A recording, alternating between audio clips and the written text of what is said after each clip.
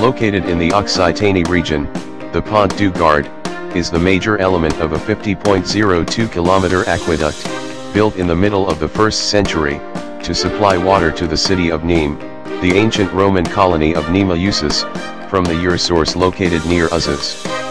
Rising to nearly 48.77 meters, a 3-story aqueduct bridge enabled the water conduit to cross the Garden River.